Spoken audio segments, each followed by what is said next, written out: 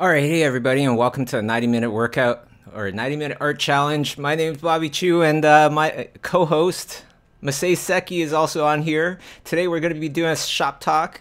Hey Masae, so today we're going to be doing a shop talk, and last week we did your shop talk, which is amazing. This is what we're going to be doing today. Here, let me put on screen. I'm going to be talking about this painting, breaking it down. Also, I have the process video so we could go through that as well. Okay. The other thing I want to mention here is the challenge. What is today's challenge? Well, it's a challenge. It's a lesson. It's a very powerful and very exciting lesson for any artist out there, because we're going to break some rules today. The idea is, how do you use blue to create a realistic feeling skin tone? How do you use blue to make a realistic, skin tone?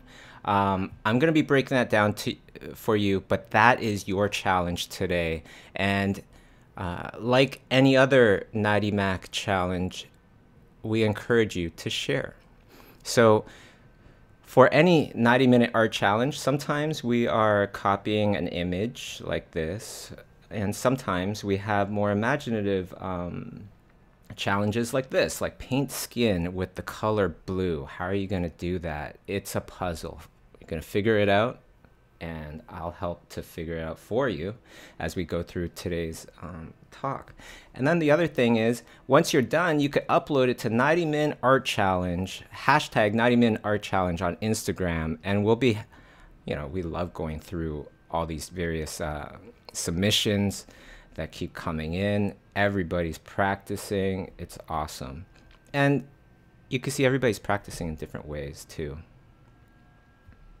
which is very, very cool. Right? It's so awesome seeing all the different styles. This is from today's. Very cool. All right. So, my goodness, I picked out a lot today because there was actually a ton of entries. Just a ton. It just keeps going. And then this is from yours, Frozen Treat. Yeah.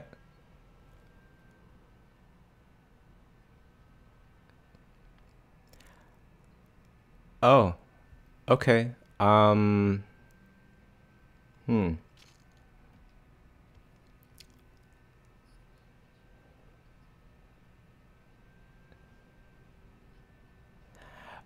Okay. I'll try to figure out what other. Let me close this thing too. Oops. Okay. Hopefully that'll help a bit. I'm not sure what else I could close here. But okay, so yeah, this one was awesome. This is a great one to freeze on. This one was fun too.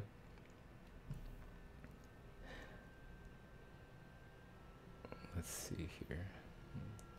I'm gonna have to move my little camera for a sec. And then look at this one. This one's so nice. All right.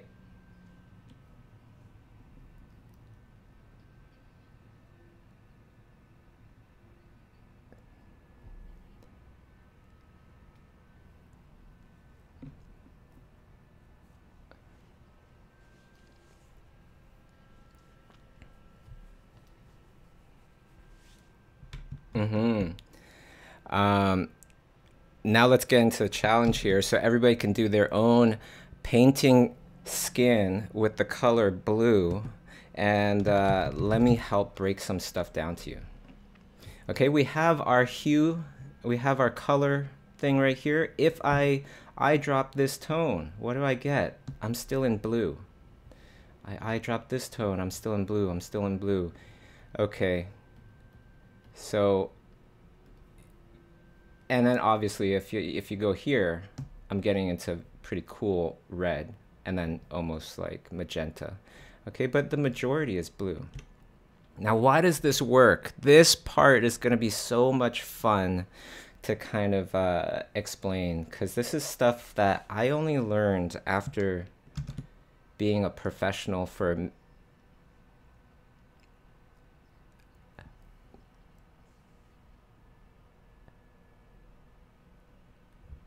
oh,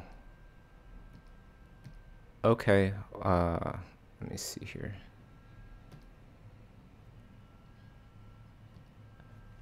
Oh, okay, hold on.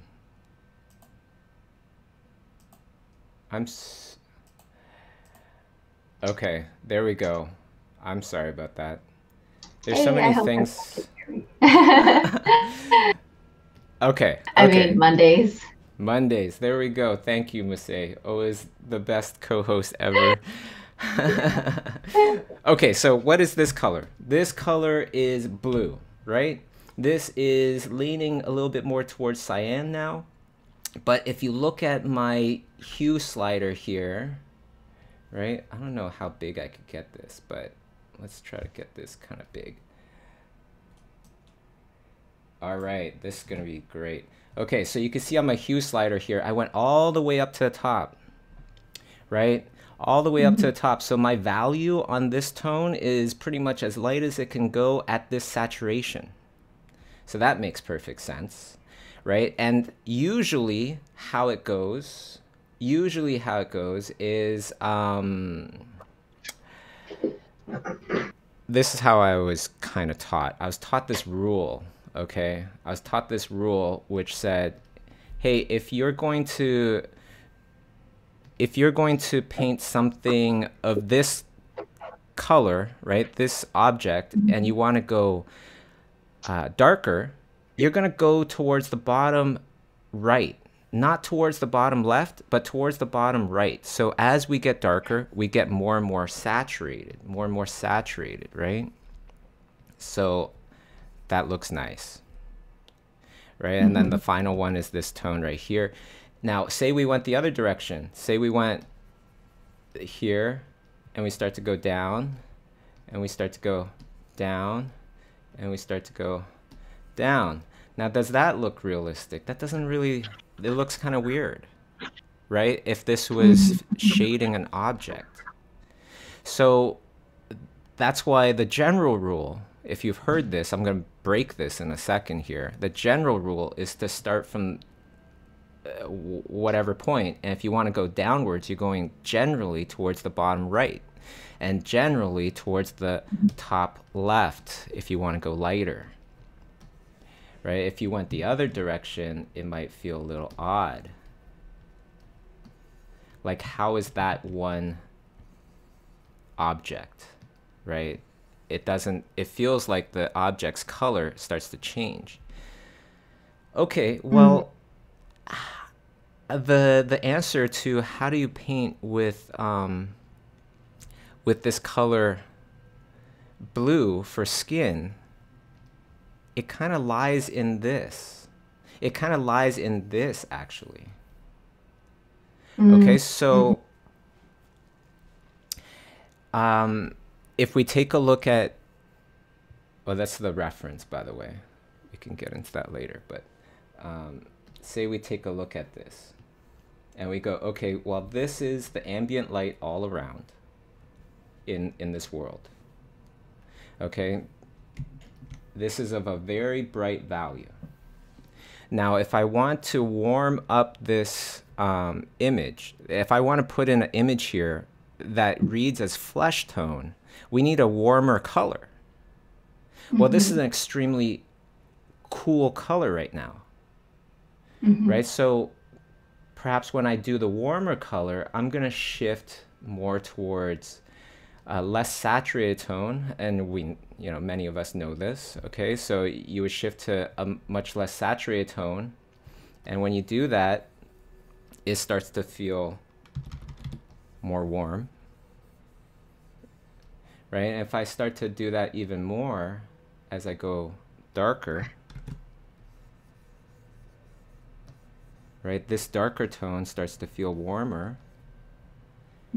and it acts like I'm shifting towards the bottom right, right? Because, okay, because the background tone, this is kind of like the neutral ambient light all around. Well, if this color is a warm, if it's supposed to read as warm, then I just need to desaturate and it will feel warmer comparatively to this extremely cool color. Now, if I want it to feel even warmer, so in other words, even more saturated, kind of, you know what I mean? Even warmer, then I'd want to take away even more saturation. And when I take away even more saturation, it will feel even warmer. It'll give the sensation of being more saturated. But just not like cool saturated. It's going into warm saturation. And then here's the little cheat. You top it all off with a little bit of actual, you know, saturation. You don't need too much, right? You do the eyes, nose, mouth area, or yeah, I did the lips, right? And then all of a sudden, it feels like this. So that's the key that everybody can kind of work with as they try to create their own cool skin or their own realistic skin tone with the color blue. Because most of this is blue. It's just some of it, a tiny fraction of it, is actually a warm hue. So as I get darker, right, we get less saturated generally. Or you could go straight down if you want. But yeah, any questions so far before we get into the video? Yeah, if anyone has questions from Discord, feel free to ask anytime. But that's a really cool thing that I just learned, because I feel like in my mind I knew that like when it's in a cool like setting, and then if you want something warmer, you're supposed to make it look warmer. But I never knew like it kind of almost follows like this rule that it follows. So it's not something people should like, you know, stick to all the time, but it's like generally it's like a general thing to understand how to use like the color selection. Yeah, I feel like some things it's like we as artists, we almost want to find what's the thing that you can do to break that rule and still do something awesome. Now, Yeah. also, this might be very complex for some of the more beginner artists out there. If you are a beginner artist, if this is a little bit too advanced for you, I just want to mention Schoolism.com. This is where I teach. You know, and currently there's a winter sale. You get $100 off an entire year of education, usually a year of education, a year of the subscription that gives you access to over like all the courses, over 40 courses, is $300. Right now, it's about $200. So it's an amazing, amazing sale. Definitely get in there. And once you go to schoolism.com, you could just click on the banner, sign up. Once you register, then you have access to all the courses, which is really a ton. This one's starting soon as well, starting your journey with Cody Gramstad, and there's just a bunch here. I'm working on another one as well. This one's mine currently, and then we also have a bunch of artist workouts that are super cool. And Helen's is coming. And Sergio Pablo, Yes. not Sergio Pablo. Why did I say that? I saw Pablo. Pablo Carpio. Excuse me, Pablo. Anyways. That's so exciting. I'm looking so forward to that.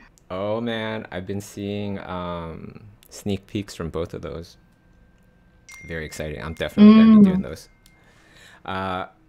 So here we go. We're gonna get into the video now, because you're gonna want to see how I painted this in real time as well, right? So I have the video for everybody too.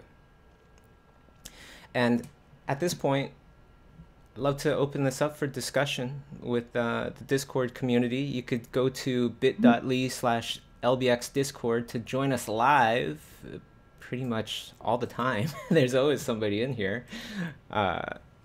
Yeah, Discord community, if you have any questions, I'd be happy to help.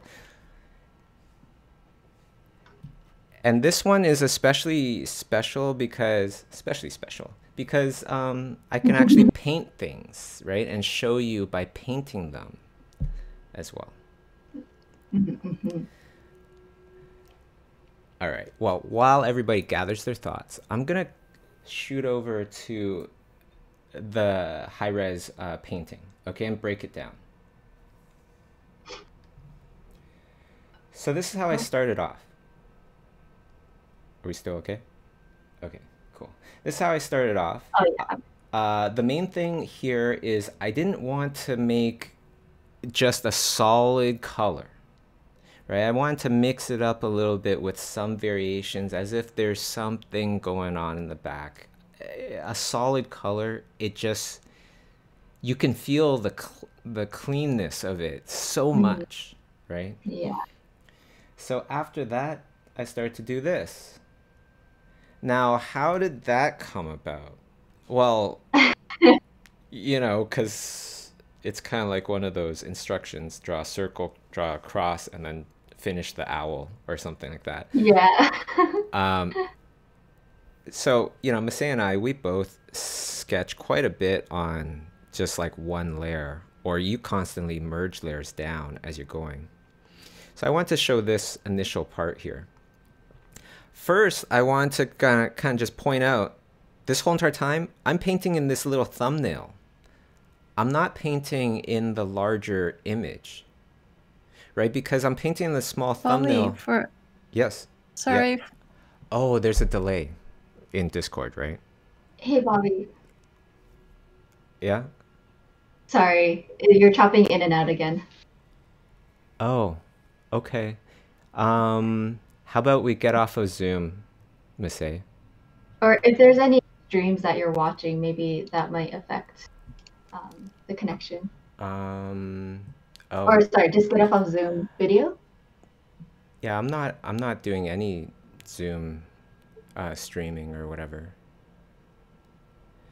So maybe let's get off of Zoom, because Zoom tends to lag things down so much. Okay. Okay. Okay. Cool. I'll just watch a YouTube video. Got it. Yeah. And I'll try sharing on Zoom or on Discord so that you guys everybody in Discord can see a little bit more real time. Good. Hopefully this works. You seem shoot. good there. I think I'm streaming the wrong thing. Excuse me. Sorry. I think I see a face. Yep, Yeah, but I I think I was streaming the wrong thing. I want to stream my screen. Sorry. I was just streaming a video instead of a whole entire screen. Okay. All right, there we go. So you can see that in this very beginning, this is my character, right? It's nothing like the final. But that's okay because I have a time limit. I gave myself 2 hours to finish this. And I need to get things down. So the idea was get down as many notes as possible. So the first note is I was looking at Harrison Ford, and I was looking at the Kylo Ren actor. I forget his name right now. I usually remember. But, you know, Harrison Ford compared to, shoot, what's his name? Kylo Ren, anyways. Harrison has a more rounder head. Right, like it's Adam Driver. There you go. Oh my gosh, I can't believe it. Okay, so Adam Driver's head, Kylo Ren's head, is very elongated. It's very stretched, right? Everybody can feel that. So that was the big note that I had in my video, before I went into more of a final, right? I just drew this down super quick, going, okay, stretched head, rounder head. This part, I didn't even finish the rest of Harrison Ford's head, but if you look at the space, it creates a round shape. And then I start to paint in. Now here's an important part, right? Look at my color picker. This whole entire time, I got nothing but, as I'm painting this down, I have nothing but blue. Right? And it looks so warm. It looks especially warm because I have this very blue, dark tone here as well. So comparatively, now these tones for the flesh, I have two things to compare to: the background plus the hair. Both of these have huge amounts of blue saturation in them. So I bring this over, all of a sudden this is a very warm tone. And then I only need to go to like magenta to have something that feels pretty much pink. Right? And that could be a very powerful thing when people experience this for themselves and start to actually paint it down. Yeah, that's awesome because I feel like it's pretty when people do want like a blue environment with a blue like a subject that's influenced by the blue surroundings, it's easy to go into Photoshop, grab an adjustment layer and throw a blue shade on top to get more of a blue feeling. But to actually experience how to pick all these colors out yourself, I feel like that is very valuable because then you get a better understanding of like how one color is supposed to look relative to each other.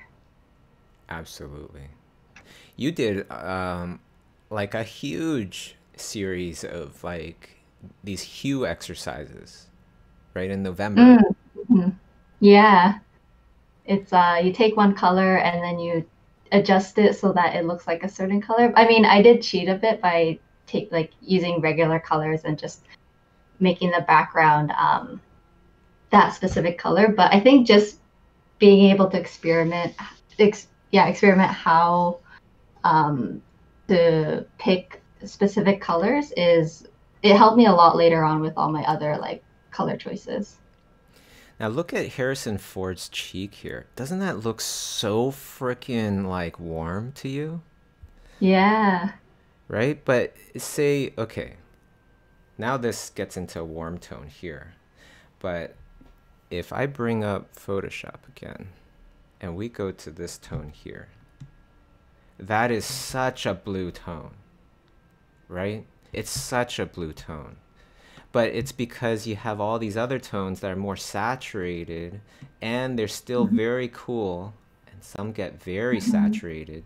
Then all of a sudden, something that's this little saturation starts to feel extremely warm comparatively. It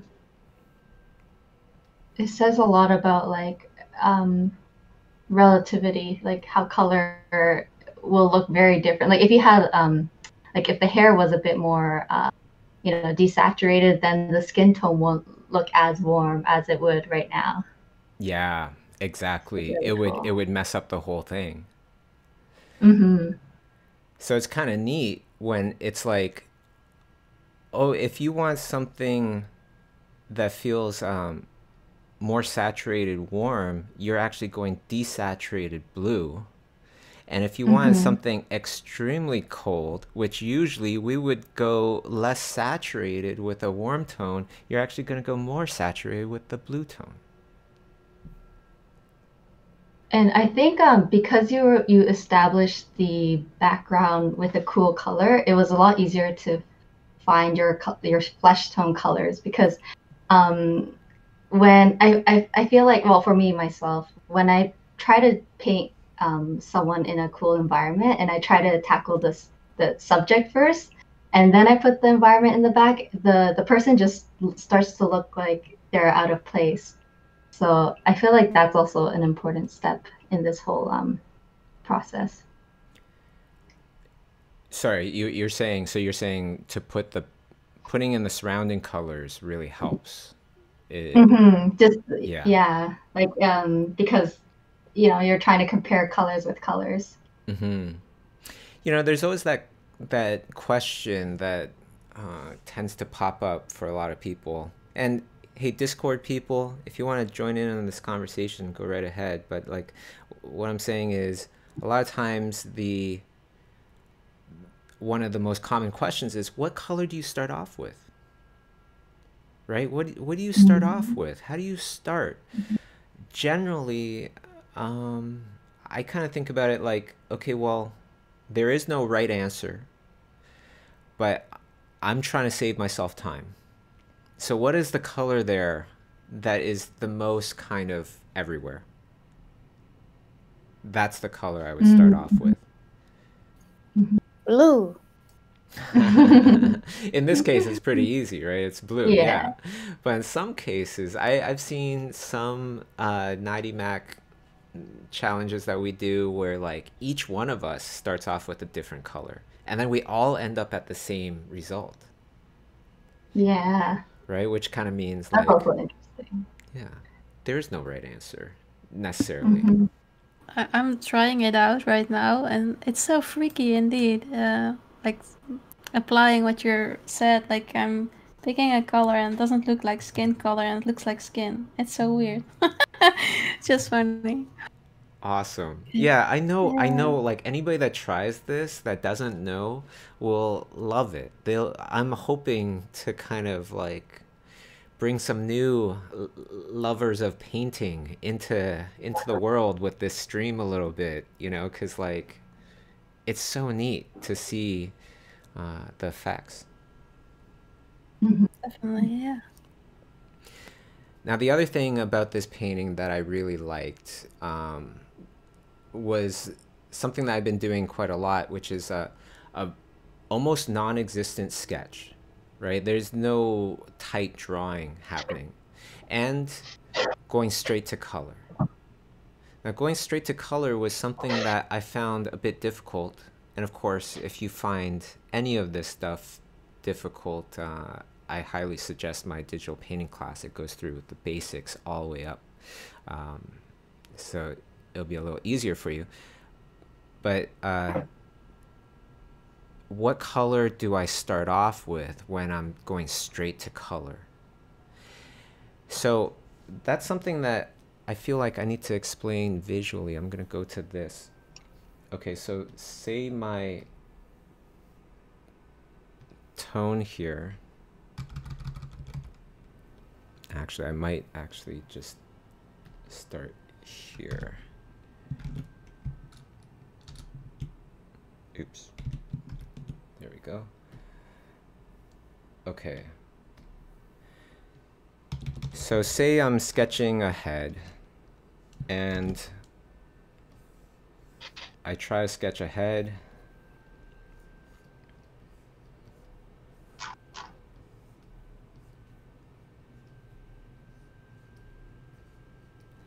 Okay, and there's that. It's high contrast, so it doesn't look so hot, right? Let me reduce my contrast a whole bunch.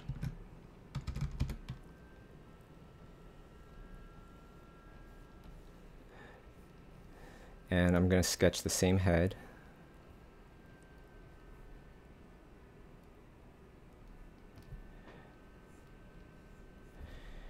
Right? This starts to look a little better, and it helps me to kind of see where this sketch is going.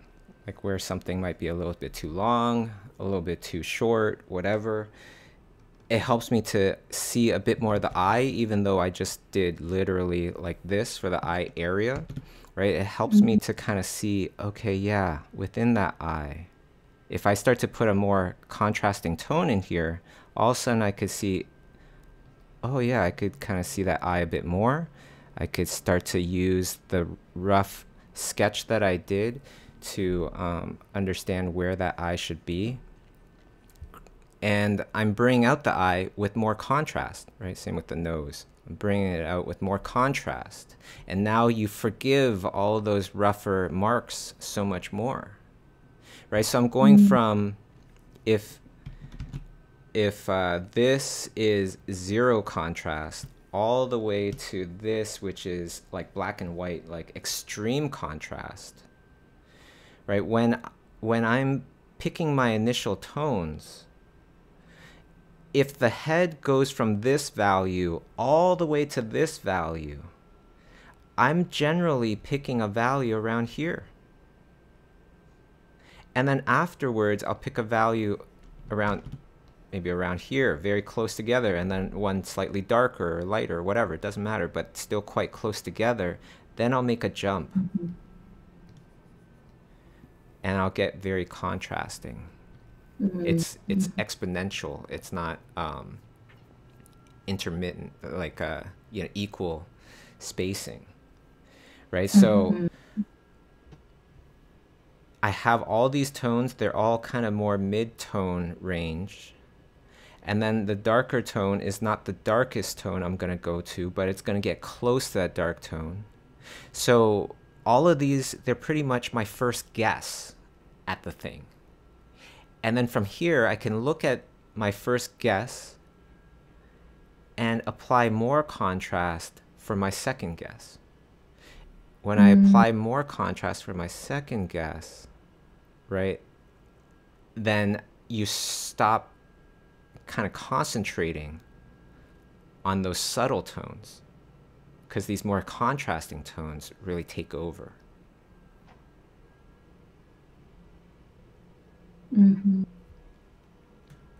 that make sense? They're kind of like they're kind of like little landmarks and notes for yourself as well when you do small, like very low contrast, when you make those marks. They're trying to indicate the shadow parts or like where certain forms are supposed to go. That's really cool to see. You know, one other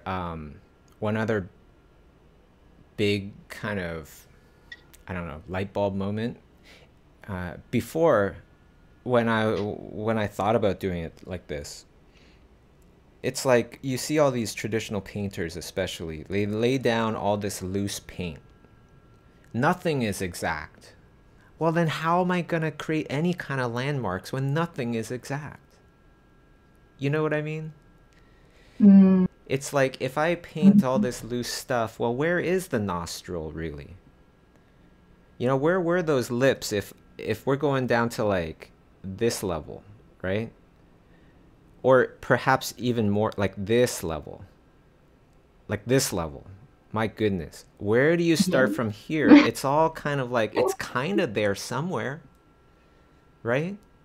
So that was something else that was kind of difficult for me.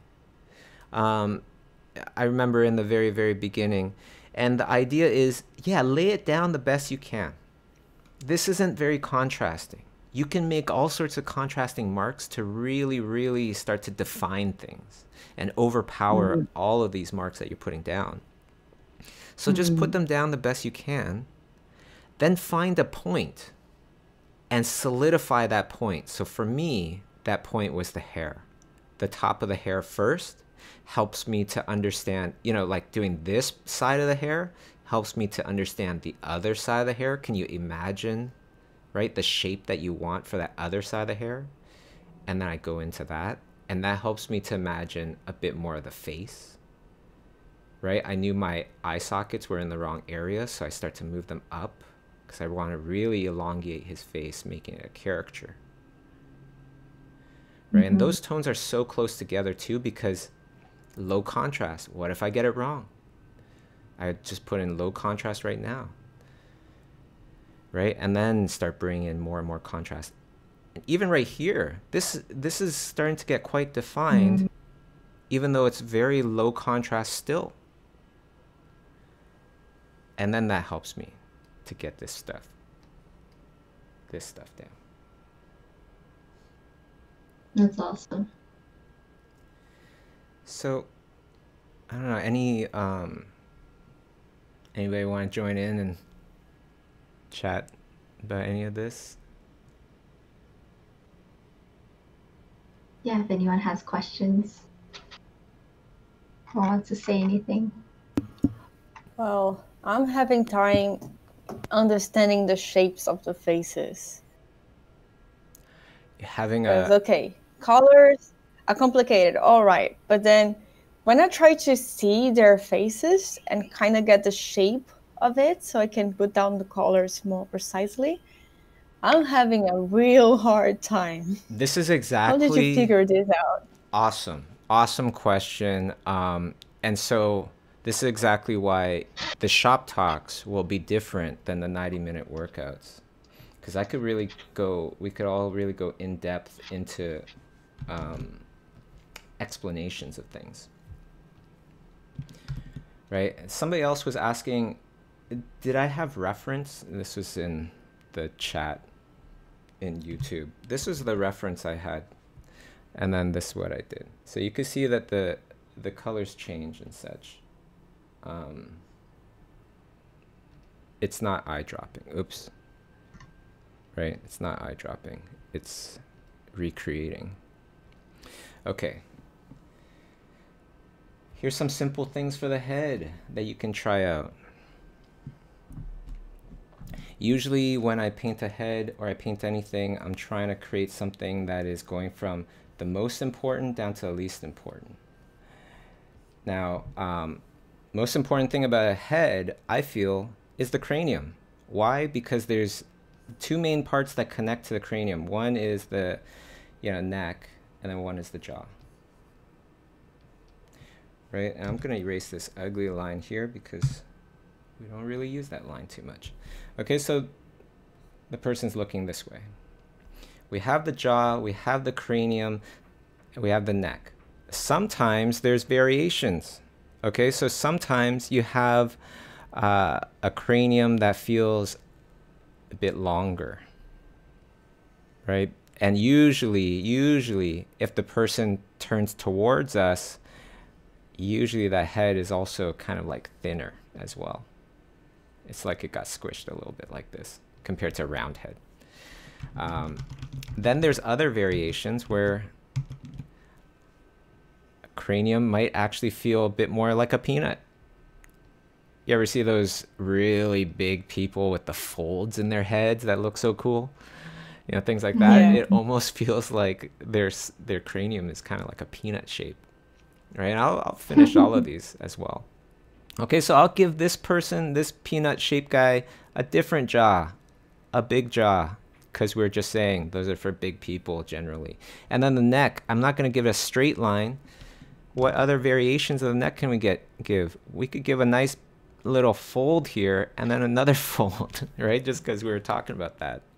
And then for this one here, we're saying that, looking front on, this person's going to be skinny. I'm going to think about that as I do the profile, right? So I'm going to think maybe a bit of a longer kind of chin.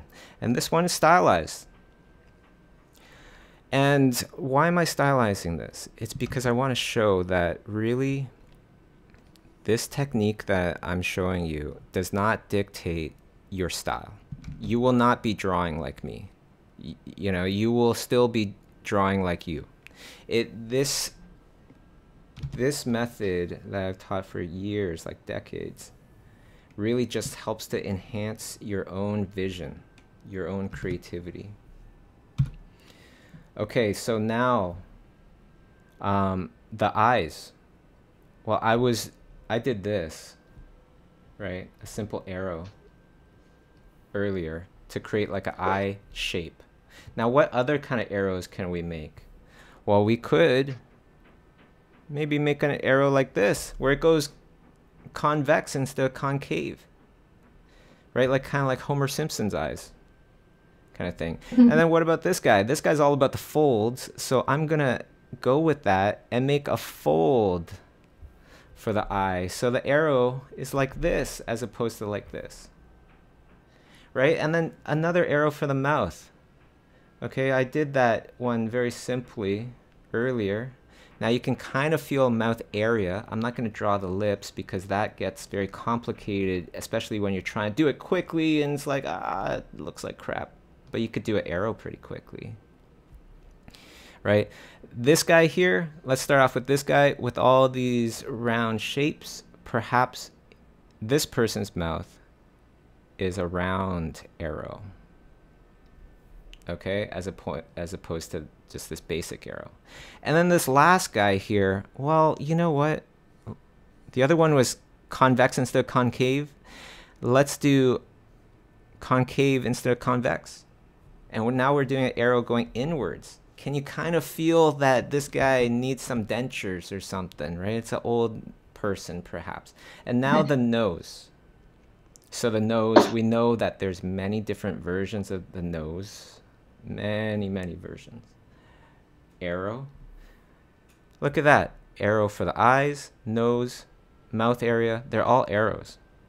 This guy, he's a bit of a rounder kind of person, so I'm going to give him a rounder nose just for design's sake. And then this last guy seems like he's been around for a while. He's got a very big nose. Just kept growing. Right? And then we have the chin and so on and so forth. We can think about what kind of chin this person has. Perhaps they have very little chin, right? It goes like that. But this exercise here gets really fun, doesn't it? You're just playing with arrows. And that helps to determine so much about a person's face so quickly. Right, here's another one. And by the way, half the time it does feel like I'm just talking to Masae. So if you do like this, everybody, especially in YouTube, I could see all the little emojis and such when people put them up there. You know, how about some heart emojis if you're liking what you're hearing today? Okay. And then I'm gonna add I an love ear. this method. Oh, thanks.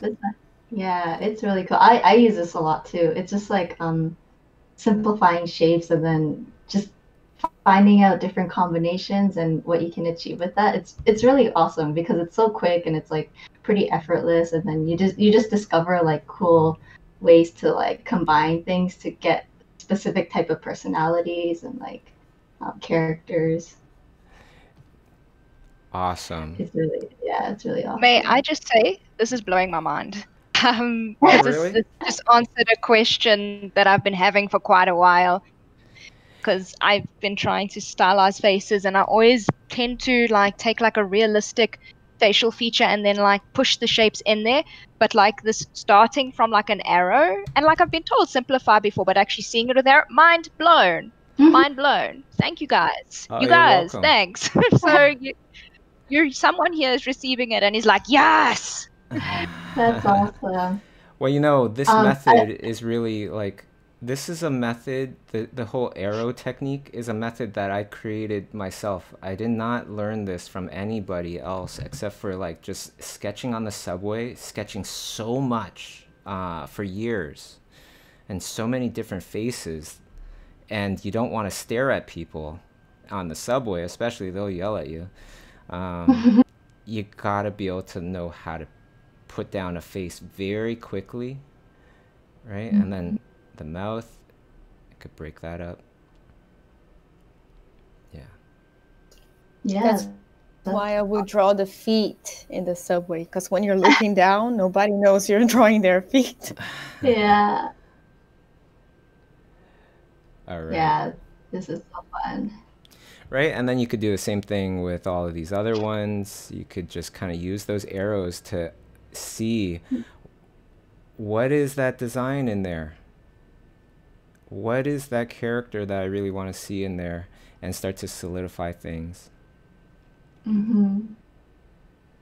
Yeah, it's cool. It's like you're going from macro to micro.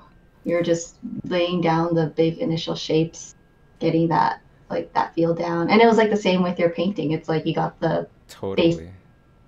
basic big shapes, and then you're going into small detail because you're trying to make everything work together. If you work from like the eye, for example, then it might not tie together well with like the hair or like the hands. So I think that's a pretty important lesson as well. Like whether it's drawing or painting, it's getting that overall initial feel in the beginning. The main thing that May I... I ask? Oh, go ahead, yeah. Sorry. Like how do you go oh, sorry. Go ahead. No, you go. Okay. Bobby, how do you avoid muddiness while painting, especially with this kind of colors? Yeah. So let's see here. I feel like a lot of muddiness comes from that whole idea of going the wrong direction when you're shading, you know, when you're creating values. If you go in the wrong direction, it will create muddiness instantly. So in other words, like,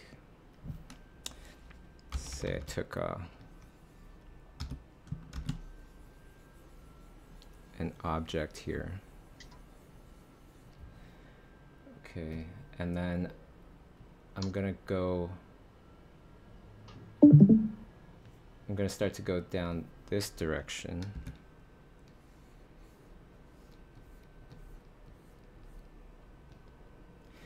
Sometimes it's hard to do. I don't know if you ever experienced this, Masae, but sometimes now it's kind of hard to do the wrong thing because like you train yourself so much to correct all the time. But yeah. And this might not even look too bad right now, but I think if we bring it into another environment, then it'll look much worse.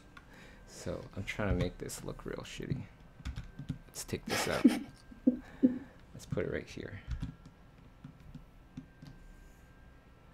Okay, and then I'm gonna take this mid-tone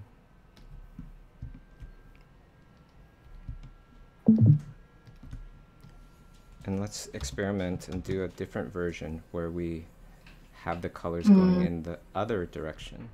So if I go like this, I start to tone, tone, tone, right?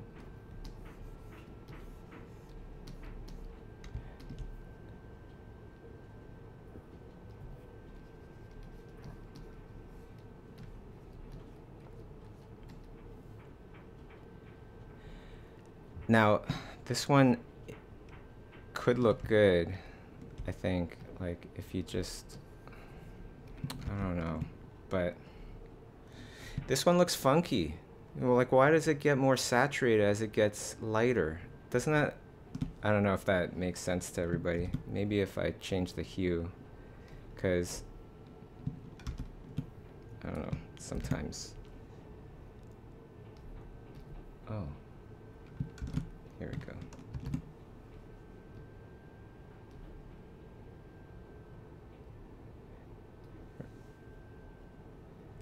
I don't know if everybody can get that. If I made that more extreme, maybe you could kind of see it more, but this feels much more natural to me. This one feels strange, like there's a strange light kind of just hitting right there for some reason in this very local area, which is why that area is getting more saturated. Does that make sense? Okay. Thank you.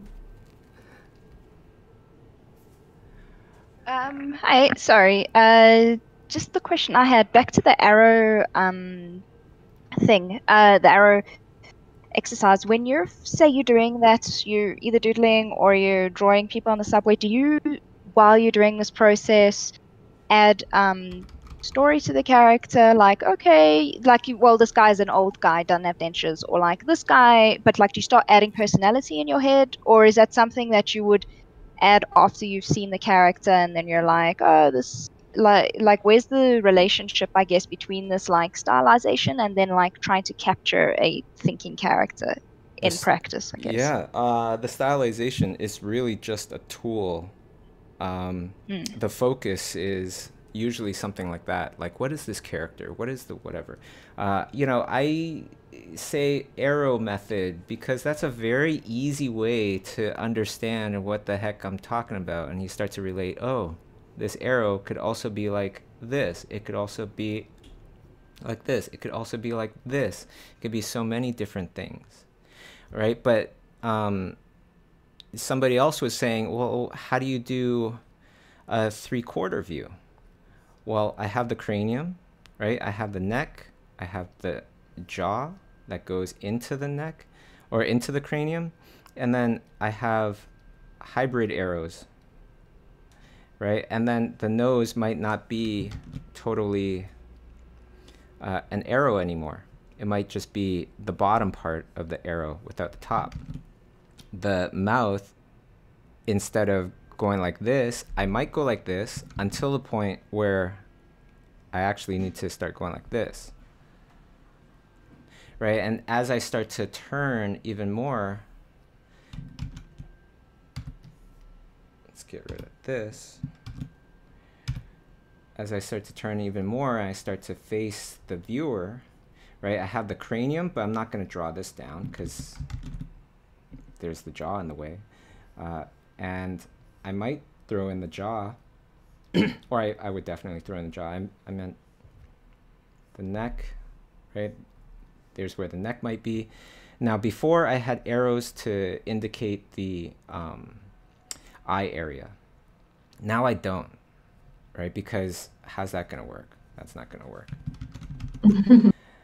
So instead, I think about it as like sunglasses, but only the top frames of the sunglasses, right? So instead, I'm going to look at this person's head and I'm going to go, what kind of sunglasses best suit that person's head, right? But instead, I am thinking about this. It's just I'm only putting these top parts in there. Okay, the next part to this is I'm thinking about the chin and the shadow that happens just underneath that lip. Right, so I'm thinking about the chin, I think about the lip, I do that shadow. I think about the nose. Generally, noses are going to have a bit of a shadow as well. You know, 90% of those poses, it's the shadow's underneath. If it's an upshot with the shadow, then it'd be something more like this, but we're not talking about that. We're talking about generally. Right, and if I just do that, okay, if you don't see a face yet,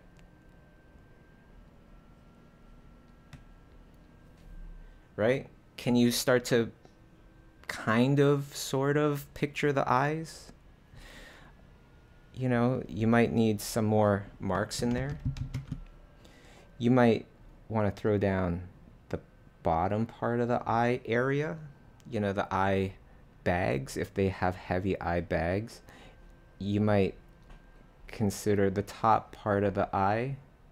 And notice I go from top part of the eye to the top part of the eye, right? I don't try to finish an eye and then go for the other eye. You can, lots of people do, but I'm a very methodical painter. I try to look for the easiest way to do everything. And the easiest way for me is to build it together. Because I feel like I have memories of doing an amazing eye and only one. When I tried to do the other one, my whole painting flopped, you know, so paint them together, right? But you can see how this eye, these like arrow marks can help to do like 3/4, and then all of a sudden different marks for, you know, a front view. It's not really about the arrows, people.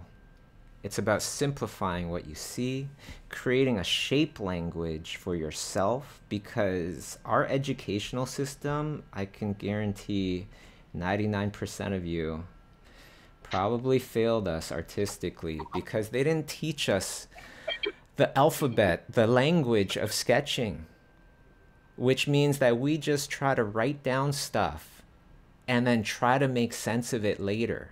We didn't actually get taught the alphabet for art. So, you know. Accurate statement. Very Right? accurate. How to think before you paint.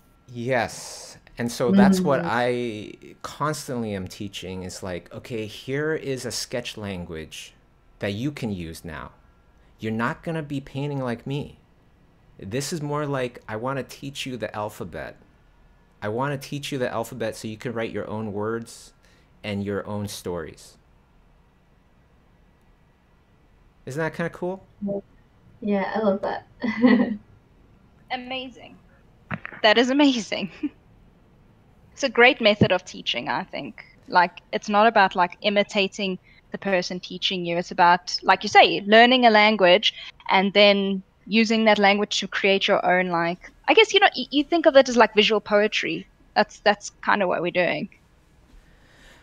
I think about it like, well, the sketching part of it is very much like you're writing notes frantically of everything that you want your book to be, right? The book is the final painting. Writing notes is your sketching, right? And now if you know a language, if you know one language, which we're not really taught, then you can write frantically. Otherwise, you're just scribbling down random symbols that you will not be able to distinguish, you know, later on.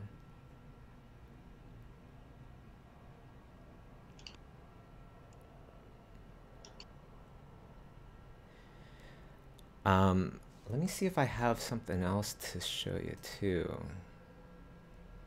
'Cause I've been working on another course all about sketching that should come out in the next couple months, I think. But I was doing this one where it's like super interesting, because I never see my own stuff this way as well. Let me see if I could find it. Darn it. But in the meantime, does anybody else have any questions or anything?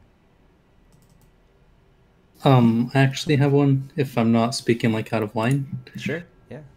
Awesome. I'm wondering what conveys expression in terms of like where you cut the iris and the pupil and how you continue to convey that with the eyebrows. Can you say that again? So I have trouble with conveying expression in my characters, and like for a frown or like joy, I know they say to like where the line like curves up or down will convey like joy or sadness, but a lot of it I see is conveyed in terms of where you cut the iris or the pupil. So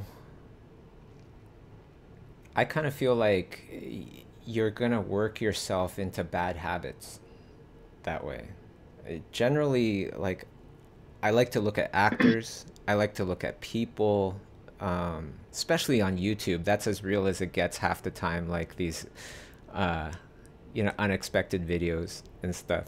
You get real reactions. And if you notice, like I was watching this YouTube video where this guy was driving a convertible, and then all of a sudden the roof of his convertible flies right off and into traffic behind him, right? What's his emotion? Shock. What was his expression? It was almost nothing, because he was so in shock. And where somebody else might be like, oh my God, and just going crazy, and that's shock. You know, I have certain relatives that I know where it's like, when they're really pissed, they smile at you. You know, like, okay, wait till we get home, I'm smiling right now, you know, oh my God. And it's almost like the sadistic smile, like, and that's their pissed off expression. Right? So like if we kind of come up with these formulaic things where it's like, this is sadness, this is happiness, this is whatever, you're going to get into some really bad habits very quickly, I think. That's how I kind of view that. Thank you very much. So you're basically saying just look for videos and then draw the people reacting in terms of understanding it better internally? Yeah, or in the mirror. That's always great too, doing your expressions in the mirror. Like, look at this face. Look how many subtleties are in his expression there, right? What's the thing that I was really trying to get here? Those eyes.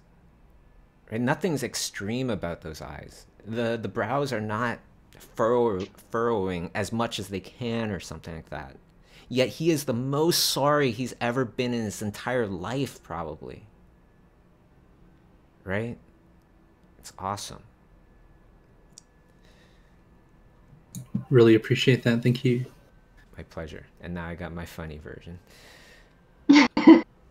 Yeah, observation is definitely key, because there isn't one thing that is gonna express a certain type of emotion. For sure. And sometimes that's the funniest thing about somebody's reaction, right? It's like how they expressed it or whatever. Mm-hmm. Or the thing that you really, really feel. Yeah. And it's like different personalities have different ways of expressing a specific type of emotion. Mm-hmm. Yeah, which also is kind of interesting because it's like you want to get really, really good at painting people. It's almost like at some point you need to get into psychology, right? You need to start to understand human behavior because it's so complex sometimes.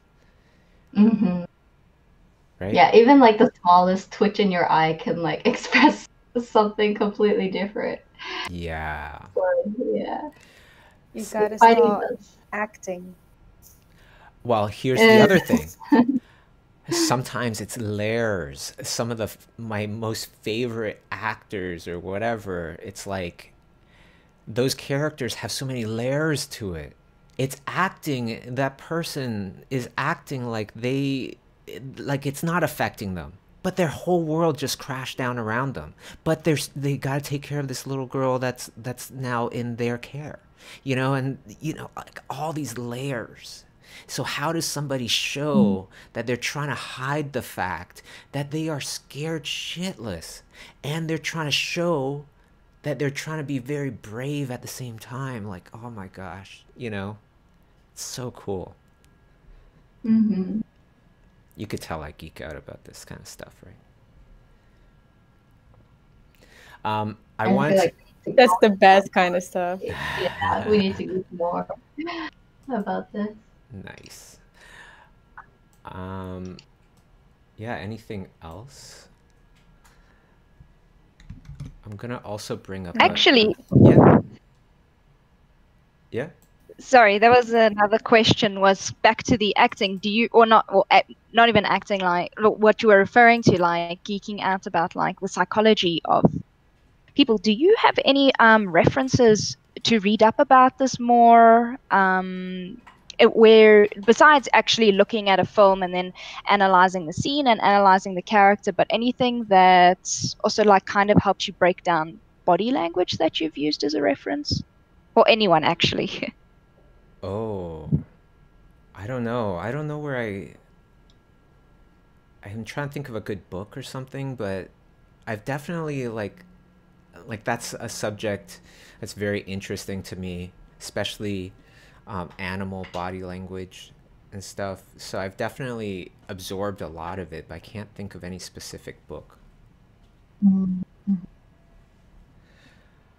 There's a lot of YouTube If you stuff. speak Portuguese, yeah, there's this one channel in Brazil of a psychiatrist. He analyzes scenes or YouTube videos and speaks about the body language and what it means. Mm-hmm. It's very interesting. Yeah, I don't Why don't really... I speak Portuguese? But okay, so I forget exactly why this was on my radar. I guess we were talking about sketch language. I think that was the thing. Oh shoot, we were talking about. Oh shoot, never mind. I thought I had a video. I could show you the raw file. It's kind of interesting, anyways. But it's essentially comparing like a 1 minute pose to a 2 minute pose to a 5 minute pose of the same subject. And I was creating this lesson over the weekend for this course in the future about like switching gears of thinking and also getting stuff down very quickly, and sketch language. So let me see here. Kind of feel like it's probably this one.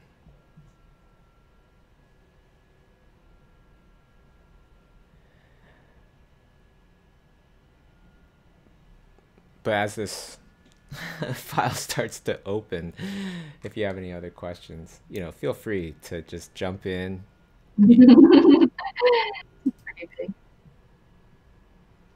I have a question. Oh, sorry. no worries. I just want to quickly say, I remember watching a YouTube video of like an FBI agent explaining how to read body language. So Oh, I remember that one. Yeah, that's I think that's also like a neat way to study and learn like those subtleties. There's a sorry. Oh, sorry. I want to also mention a guy. I don't remember his name now. God, this is so bad. I would tell you the name, but there is the guy on YouTube who does like videos on how to be more charismatic and stuff, and he shows different actors and their behavior, and you can see like their expressions, like I don't know, Chris Pratt's expressions, or like very popular people's expressions and what they do in order to be more charismatic. So like the behavior, the language, the body language, and stuff like that. It's pretty cool. Oh yes, his name is Charisma on Command. Yes. I've seen his channel. Yeah. That's it. Charisma. I love that. Charisma. Oh yeah. Charisma what? I had a question. On demand. Charisma on demand, yeah. There's also another channel called Observe of a body language analyst. Oh, neat. And there are also the channels who like do body language of like killers and stuff like that. Like serial killers. These are also pretty cool because if you if you look at the psychopaths and all, they don't have any emotions, most of them, like, or if they have the emotions, if they pretend that they have any emotions, to feel anything, it looks very fake. And that's also pretty cool. Yeah, like the facial trying to expressions, react how they think they should be reacting, not natural. It isn't a natural reaction. I see. They're trying to like and you can really see that. Yeah. Yeah, but I had a question. Is it all right if I ask a question? Go for it, yeah. So you always mention how, well, I always actually thought about that as well, but you always mentioned that it's better to not having any teacher than having a teacher which doesn't teach you anything and teach you the wrong thing. And actually, I have that teacher right now that can't teach me anything. Like, I'm doing a game course, and it's basically, well, it's like an actual school. It's not like just an online course. It's an actual school course. And once when we were doing, we were creating our games, we were trying to figure out how to make our game, our teacher basically told us to, just go on internet and look at different people, how they make games, because I can't teach you how to make games, because all of different games are different. And I was like, I know that different games are different, you know, you have different genres and all that, different styles and stuff, but there are still some basics that you can teach us. He told us that he will teach us some basic programming in C major, is it? Major or minor? I always forget. But, and he didn't tell us anything, a single thing. And I was so stuck. I was like, oh no. And I just gave up. I was like, there is no point. Yeah, I'm that's not gonna learn fair. anything on the internet. That's not cool. That was very unfair. That was horrible. Yeah. My thoughts with instructors, like teachers or whatever, ideally those would be the people that we try to prop up the most, because those are some of the most important professions. It's the people that are going to teach the future people, right? But we don't do that, and so sometimes we get people that couldn't do, that need security, and they get a job teaching, but then they're teaching things that they don't know, and therefore they might kind of put on a bit of a show. I'm not saying that that's what your person does, but there are people that do that, where they kind of put on a show where it's like, I want to make sure that you feel like I know what I'm talking about, yet I don't know what I'm talking about, right? And that's a dangerous thing. When you start telling people this is how it is, this is how you should do things, and you really don't know, and you never did it before, you never made a movie, you never, you know, worked in whatever kind of projects, situations, yet you're teaching that. Like, that's why I'm like, a bad teacher is worse than no teacher at all. Like, a bad guide that tells you to go the wrong direction is worse than not having a guide at all. Yeah, absolutely. That guide tells you, eat those mushrooms there. Those are good for you, good for your belly. And then water just starts coming out of your ears and eyes because it's poisonous. You know, it's like, make sure we should all be able to ask our authority and say, can you show me, like, that you actually know this stuff? You know, in a nice way. I'd love to see your portfolio. Can you show me some of your work and kind of break down how you went about doing it so I can learn from it? You know, like, we should be able to do that, and they should show us. If they haven't painted anything or drew anything or did anything that they are teaching in the last 10 years, they shouldn't be a teacher, because they have no heart. Not just rusty skills, but they have no heart in what they're teaching. They might have heart in the act of teaching, but they have no heart in doing the thing that they're teaching, which is not a very good teacher in my books. Kind of funny because he actually does that. Like, he showed me, because we had I live in England, and we usually have after college, after high school, we have like college. So college is a bit different than the college in America or something, because the American college is like university. We have college and then university. I know that that's how it's in Canada, apparently. Basically, we have college, and then we have 2 years of college, and then we have university. And after high school, during the last year of high school, we get like interviews and stuff with different schools, and we have the opportunity to meet the teachers. And he was showing me his portfolio and all that. He was like, "Oh yeah, I was doing that, and that," and it was actually pretty impressive. And I was like, "Oh great!" And he told me how he will teach us and all that, and I was like, "Wow." He also took. The thing that's the biggest reason why I went there on the course was because he said that we will do a lot of concept art, and I'm into concept art. So I was like, wow, okay, that's really exciting. And what happened? Well, none of the people in our class, I'm not trying to bully them or anything, they have no knowledge on anything, on games, on 3D, on animation. There is one guy who knows how to make games, which is actually pretty impressive. And then there is me who draws and who does digital painting and stuff, but no one else does it. So when we did concept art twice, it was just people messing around me, which was pretty, like, you know, I couldn't concentrate and not really doing concept art because no one could do it. His teaching was pretty rubbish, knowing the fact that other people couldn't do it. They never done concept art before, they never done any sort of art before. He had to teach us some basics, anatomy basics and stuff, and I was like, oh god, just stop it, because it was so horrible. Even though I don't have the best knowledge of like anatomy and stuff because I'm still learning it, I knew that I know more than he does, and it was really, really upsetting. I was like, do it. Like, it was so upsetting. It's horrible. I want to quit the course. I have to waste my 2 years right now.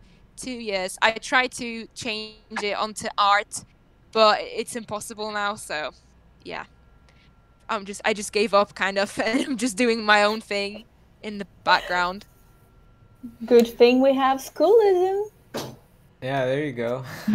Bro, I'm actually planning on buying the subscription right now. So, there you go. Well, yeah, I feel for you. I feel for you.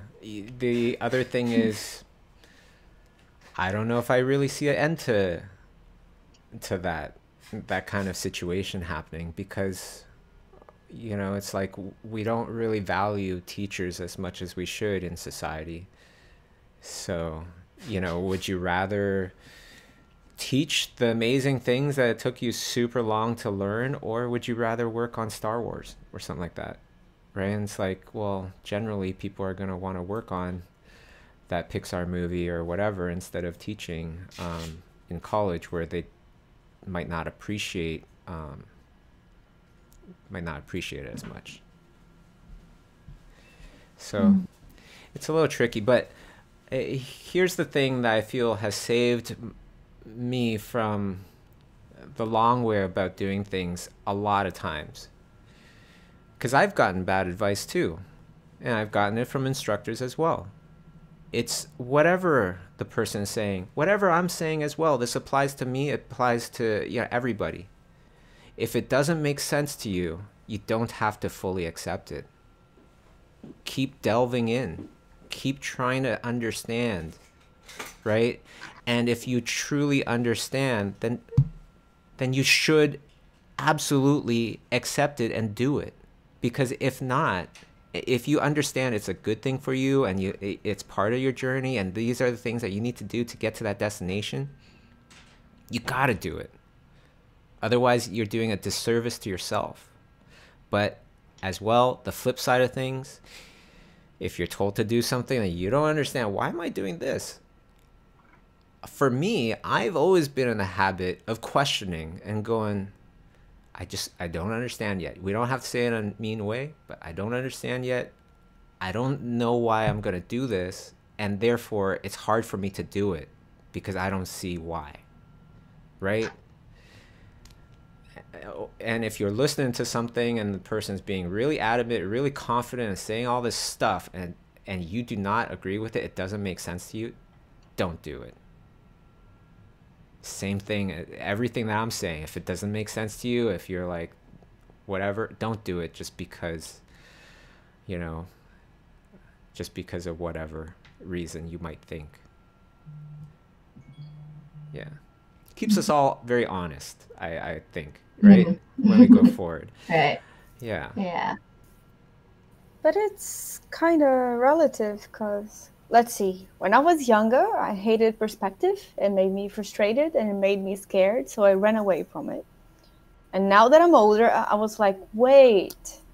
So if I understand how boxes work, I understand how volumes work. And if I understand how volumes work, my faces are not going to look like pancakes. What? Yeah, but the thing that I'm catching on to with this is like, it seemed like you were, we were scared or we were hesitating to pursue that. Not because it didn't make sense to us, but because of other reasons, which happens to all of us, right? We all know we need to exercise and stuff, yet we don't half the time, right? And same reason. It's like, so I'm saying if it makes sense to you, it's like we have to do it. That's the other part to this kind of rule. Things that don't make sense to you, you shouldn't need to do them. But if it does make sense to you, you should definitely do them.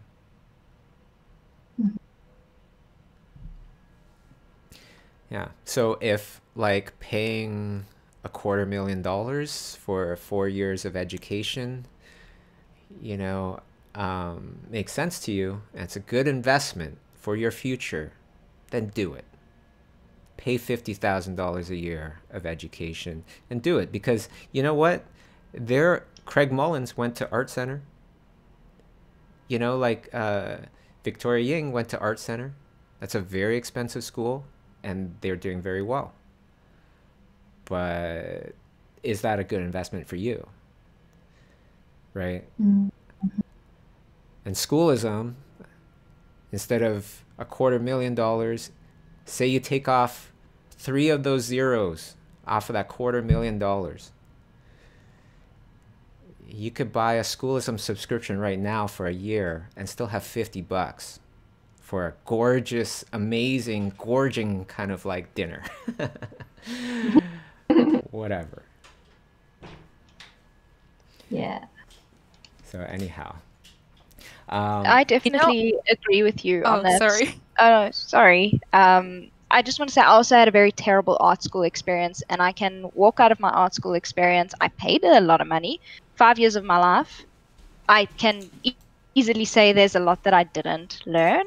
And everything that I have learned was, which I can attribute, is to Schoolism, that year subscription of Schoolism. And I learned so much content in a year, more than I did in 5 years of studying, because I had that same experience of being with teachers who were teaching because of not their passion, they're just doing. So that is, for my experience, I agree with that. That's also an experience I agree with. Yeah. Yeah, I do want to say, like, I, for the most part, I feel like I had some really great teachers. I had some really, really great teachers. Not all of them, of course, but there's one in particular I want to kind of mention. This person really taught me how to teach, not just how to draw and stuff. His name is Werner Zimmerman. He teaches at Seneca College now.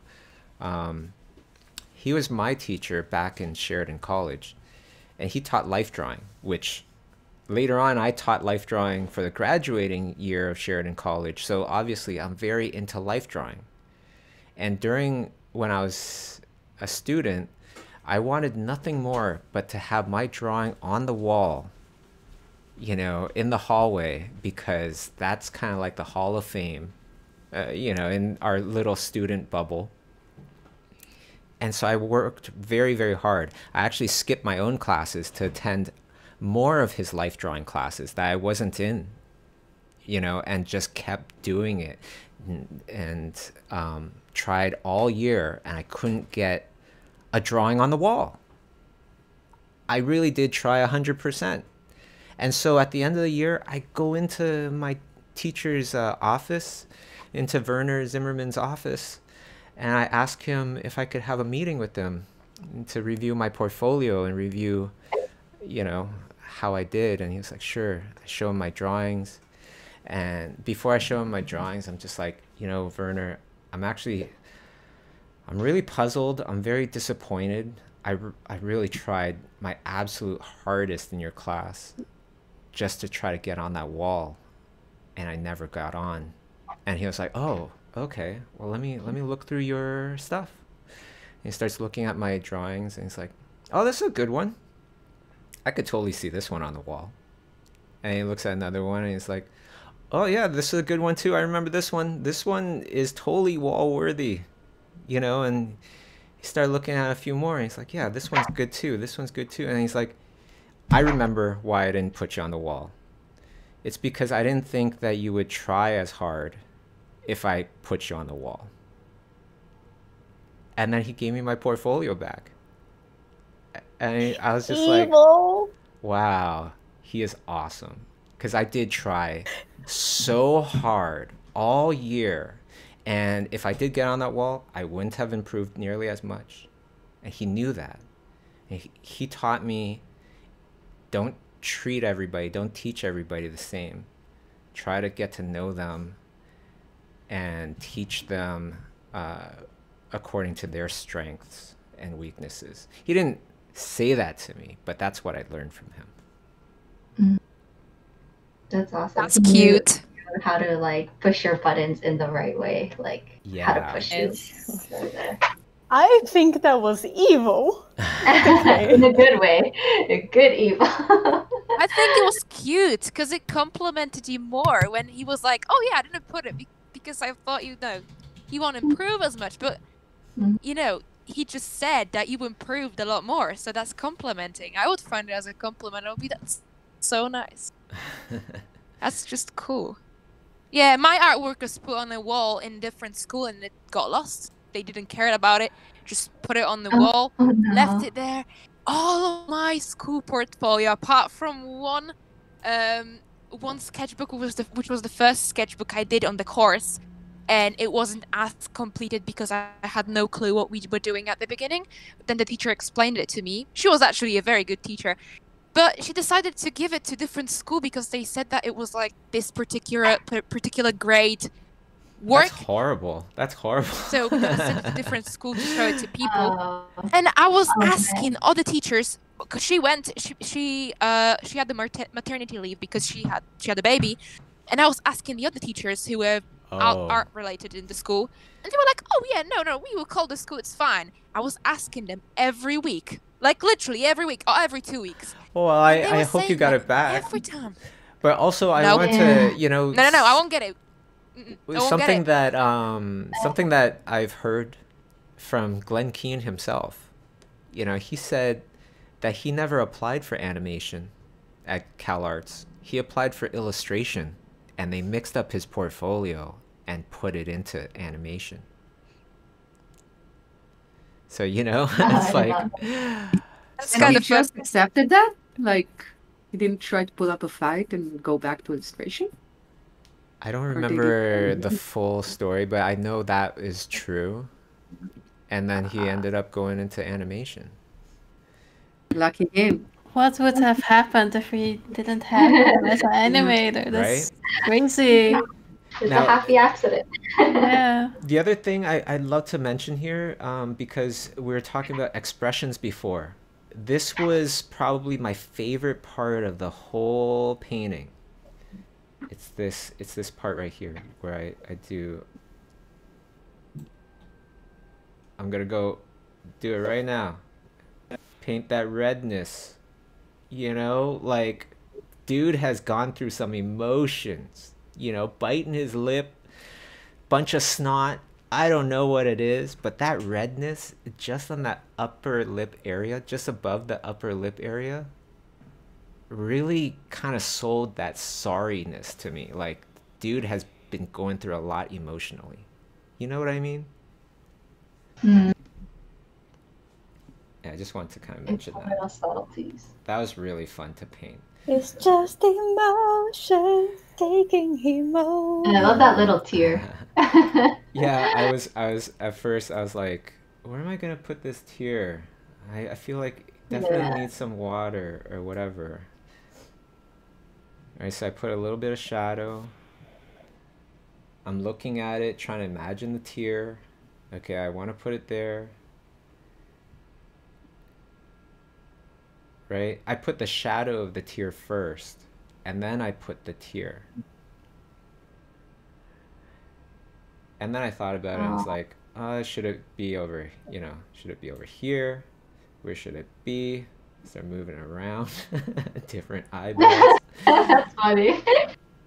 That's cool. It's like seeing that part, you know, experimenting, figure Yeah. out like what conveys the message the best way.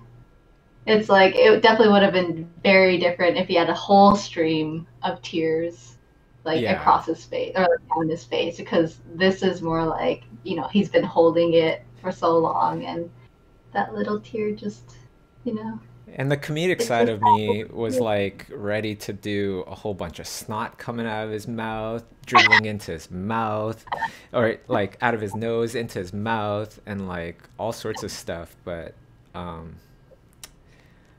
I was trying to find the right amount of funniness versus seriousness. It's like a good balance, I would say. Yeah. Here's something else I want to mention. So today we're doing the stream.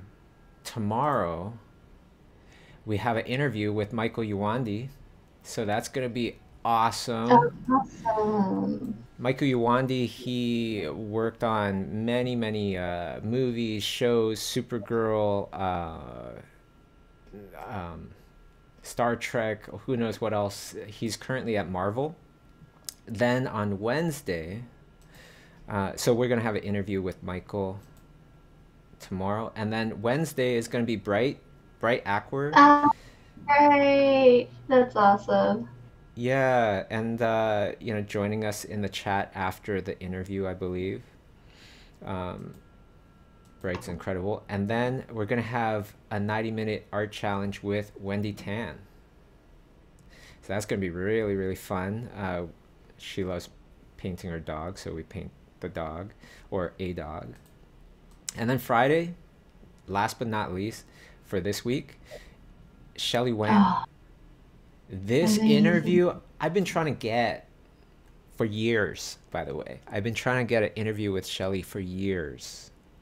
She worked on Coco. She worked on, I think, Finding Dory, I believe, Monsters University. But she also was production designer for Wish Dragon that's coming out next or on the 15th.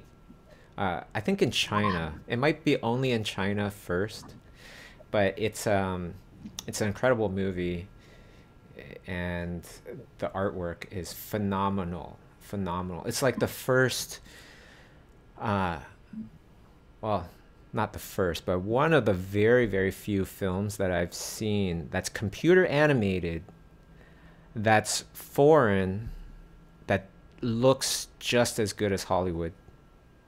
So that's going to be awesome too. Check out all of those things this week. And before you forget, definitely remember to subscribe to this channel so you can find your way back easier. And we have, like, we kind of went over the amount of time here. Last little bits that I did to this painting was I blurred out the father, the foreground, right? Fuzzed it out a little bit, really concentrating on the sun. Any last question? Maybe one last question and we'll call it a day. I do. Yeah. I don't have a question. It's just a quick question. Have you ever done an interview with Aaron Blaise, the guy who did work for Disney? Yes. And John Lewis. I'm not sure if I interviewed him or not. I'm not Proca sure. did. Like, I know that Proca did. Okay. Well, he's awesome. I consider him a friend. He's awesome. And yeah, I would love to do something with him. I'm not sure if I already did though. I'll have to double check. Check myself, it's fine. Okay. Cool. Well, this has been great. Thank you so much to everybody that tuned in, everybody on YouTube and Facebook, all the mods in Discord, all the people in Discord, my co-host Masae, thank you so much, and Jamie, thank you to Jamie in the chat as well, always helping out. Get on the Schoolism winter sale. It's almost done. All right, take care, everybody. Have a wonderful rest of your day. Yeah, it's the last week, I believe. It's the last week for the winter sale. All right, take care. Thank you, Bobby. Bye. Thank you. Thank you, Bobby. Thank you. Bye.